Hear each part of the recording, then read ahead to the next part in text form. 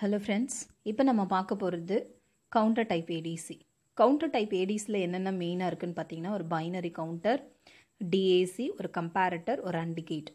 So இது main operation என்ன அப்படின்னு பார்க்குறதுக்கு முன்னாடி இந்த DACயோட அவுட்புட் வந்து நமக்கு வெளியில் வர்றது VDன்னு இருக்குது. இந்த VDயோட வேல்யூ எப்படி இருக்குன்னா plus R minus 1/2 values of your LSB value. So அதுதான் இங்கே டிஜிட்டலாக அனலாக கன்வெர்ட் பண்ணி டிசைட் அவுட்புட் வேல்யூவாக நமக்கு இது கிடைக்குது. இதோட அவுட்புட் வந்து கம்பேரட்டருக்கு இன்புட்டாக வருது. At the same time analogue input ரெண்டுத்தையும் கம்பேர் பண்ண போகிறோம். ஸோ கம்பேர் பண்ணும்போது VA வேல்யூ கிரேட்டராக இருக்குது வென் கம்பேர் டு VDயாக இருக்குது அப்படின்னா அவுட்புட் வேல்யூ 1, அதர்வைஸ் அவுட்புட்டோட வேல்யூ 0. இதோட வேல்யூ எப்போவுமே AND கேட்டுக்கு நமக்கு தெரியும். AND gate both inputs R ஹைன்னு தான் அவுட்புட் வந்து ஹைன்னு கிடைக்கும்.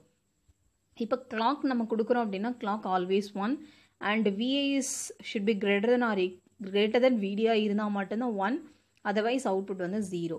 ஸோ அது 1 ரெண்டுமே வந்த பிறகு தான் பைனரி கவுண்டர் கவுண்ட் பண்ண ஆரம்பிக்கும். ஸோ இனிஷியலாக என்ன பண்ணுவோன்னா ரீசெட்டில் இருந்து இதை பைனரி கவுண்டரில் இருக்கிற எல்லாத்தையுமே நம்ம ரீசெட் பண்ணி கிளியர் பண்ணிவிடுவோம். ஸோ இப்போ பாருங்கள், கிளாக் வந்து கொடுக்கறதுக்கு முன்னாடி நம்ம ரீசெட் பண்ணுறோம். ரீசெட் பண்ணிட்ட பிறகு எல்லாமே நமக்கு கிளியர் ஆகிடும். ரீசெட் பண்ணிட்ட பிறகு நம்ம ஆக்டிவேட் பண்ணுறோம். கிளாக் வந்து நம்ம ஆக்டிவேட் பண்ணுறோம்.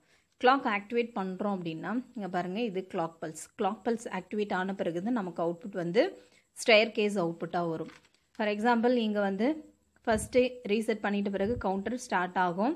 இங்கே VAவும் இந்த DACலேருந்து வர அவுட்புட் ரெண்டுத்தையும் கம்பேர் பண்ணி if VA is greater than VDயாக இருந்ததுன்னா அவுட்புட் 1ஆக இருக்கும்.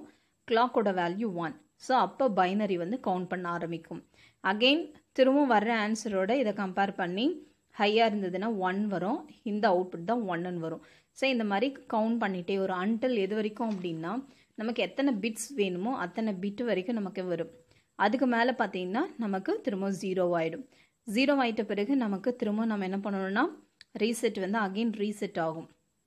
இந்த இடத்துல ரீசெட் ஆகும்போது ஃபஸ்ட்டு வந்து கிளியர் பண்ணோம். செகண்ட் வந்து இந்த கன்வர்ஷன் வந்து எண்ட் ஆகிட்டு அகெயின் நெக்ஸ்ட் கவுண்ட்டு ஸ்டார்ட் ஆகும்.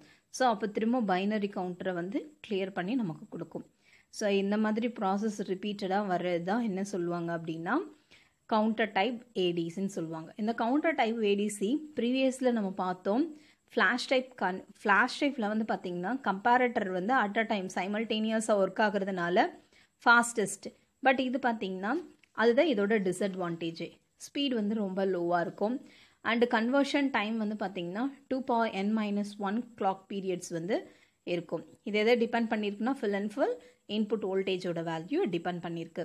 ஃபார் எக்ஸாம்பிள் 12 பிட் நான் எடுக்கிறேன் அண்ட் 1 MHz கிளாக் ஃப்ரீக்வன்சி கொடுக்கும் போது கவுண்டரோட எவ்வளோ கவுண்டர் வந்து அந்த கவுண்டிங் டைம் எடுக்கும் அப்படின்னு பார்த்தீங்கன்னா அந்த டைம் பீரியட் வந்து 2^12 2n என்னோட வேல்யூ 12 -1 மைக்ரோ செகண்ட்ஸ். 2^12 - 1 நம்ம சிம்பிளிஃபை பண்ணோம்னா 4.095 மில்லி செகண்ட் வரைக்கும் இந்த கன்வர்ஷன் ஃபுல் ஸ்கேல் வந்து இன்புட் ஃபுல் ஸ்கேலை வந்து கன்வெர்ட் பண்ணுறதுக்கு எவ்வளோ டைம் எடுத்துக்குதுன்னா 4.095 மில்லி செகண்ட்.